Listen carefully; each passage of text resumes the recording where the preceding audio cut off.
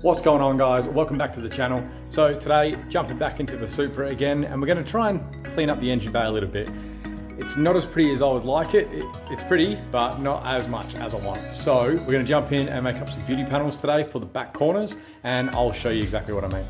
So at the moment, I mean, she looks all right, but I do want to cover that back panel there. So kind of a beauty panel that's going to cover that section, and also one that's going to do the exact same over this side. So when you actually look in, that section will be wrinkle black, and so will that. So I've got some alley plates that I'm going to do that with. So I need to make up some cardboard templates, and they will look a little bit something like this. So that's essentially what they're going to look like. They are going to have a little kick down piece here and there.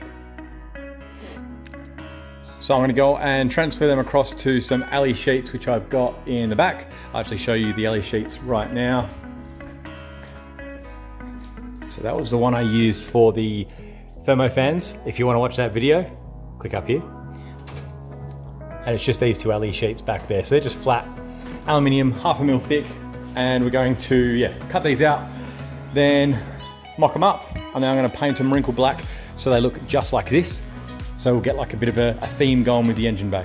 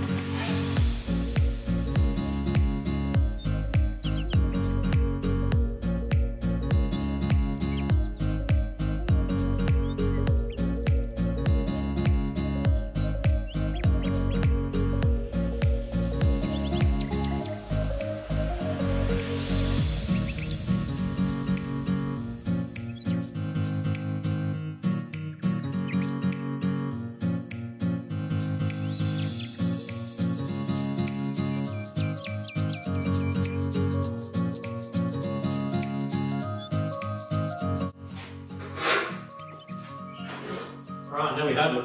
So that's kind of what I was after. And by kind of, I mean exactly. Now it's a little bit rippled around the edges. I'm gonna have a bit of a play with that, sand it down a bit, file it down a bit. But let's go see how these fit. So you all can kind of see where I'm going with it. Now I need to fine tune it a little bit. I'm gonna take a little bit off underneath here, a little bit off near that hose, open this hole up a smidge. Gonna cut that a little bit, shorter so it's going nowhere near that hose. The accelerator cable that comes here, I'm actually gonna reroute that behind there. And this one here, same, I'm just gonna cut a little bit off the bottom and fix it up there. And yeah, it's looking pretty good. I'm actually quite happy with how this is going to turn out. So if you can imagine that black, you know, wrinkle black, it's going to look pretty tidy. So I'm going to jump in, do some fine tuning, give it a bit of a paint with some wrinkle black, and then show you the final installation. All right guys, we are back. It's the next day. So I went through and cut all of those out. As you saw off camera, I did a lot of fine tuning. I was putting it in, taking it out, putting it in, taking it out, just making little marks where I had to file it back a little bit more to clear the different reservoirs that I've got. So and then also I primed it all and I painted it with the wrinkle black engine enamel. So I'll show you what we've ended up with. So as you can see, the wrinkle black didn't work perfectly. I'm a little bit spewing over there, you know, little bits like that. But overall, it came out really good as a piece. So that one came up like that, and then this one over here came up a little bit better.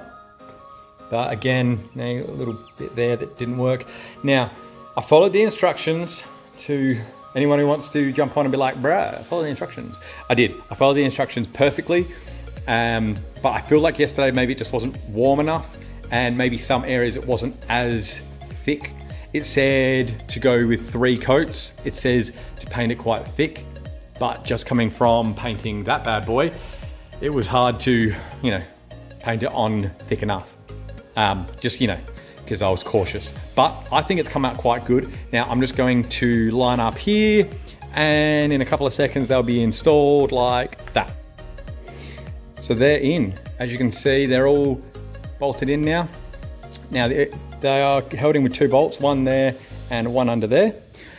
And this one here, bolt there and a bolt there. Now I can access these 2 reservoirs, which is nice and tidy. And the dipstick I can access as well. The power steering reservoir is under that, but I'm okay with that because literally 2 bolts and I can access it. So things are coming together. They're looking a bit more, a bit tidier. I may repaint this, give it another shot with the wrinkle black, just because I'm not super happy how that turned out. But that's an easy thing just to do a quick repaint. Next up, I may try and do a home cold air intake box, because I've got the air intake that sits right there, or the hole that sits there, and a lot of air can come in there, straight down there to this vent.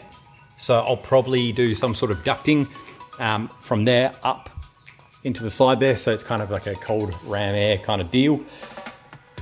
But that will be in a future video. Let me know what you guys think about them. I like them, I think they look cool. If I do get sick of them, I can always pull them out because everything is reversible. It's all easy. Oh, and I also ran the accelerator cable under at the firewall there, and then just shot it across here instead of coming out here and going over the turbo, because I didn't really like that look. So I hope you guys enjoyed that. I hope it was a little bit informative. Maybe someone out there can make one for themselves, make 2 for themselves. I know you can buy something similar to this, but the guy that makes it is in the UK, and because of everything going on at the moment, apparently he can't ship to Australia. So I was like, okay, I'll make it myself. And I think his was like 250 pounds, whereas this probably cost me 60 Australian dollars. So that's like, I don't know, 35 pounds or something, it's nothing. If you liked what you saw, like, subscribe, go on and check out the other videos on the channel. And yeah, apart from that, I'll see you guys in the next one. See ya.